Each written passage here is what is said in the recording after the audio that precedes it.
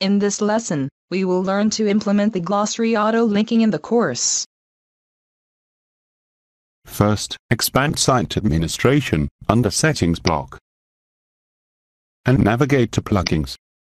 Further expand Filters and click on Manage Filters.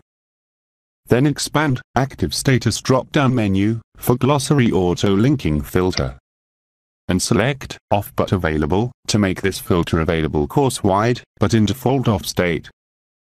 Now, let's get in the course and turn on the Glossary Auto-Linking filter. So, expand Courses in the navigation block.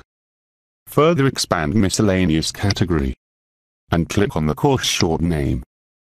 Now, under the Course Administration area, click Filters. The Glossary Auto-Linking filter is in default off state. So, expand the Status drop-down menu and select On to turn this filter on.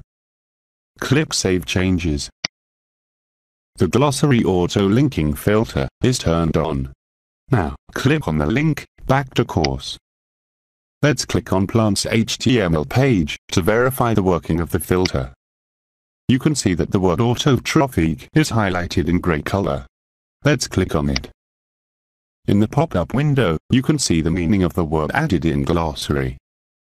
Click OK to return back to the page. Now, open your Moodle site in your computer and implement the exercise before proceeding to the next video.